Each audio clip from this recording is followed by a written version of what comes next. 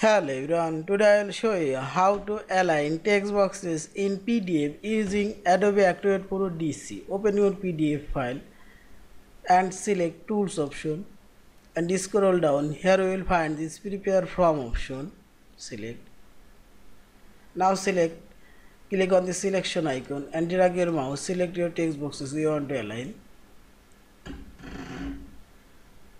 Here you will find these text boxes. Top align, and this is bottom align, and this is horizontal align. I'll align these three text boxes, top align, and see this,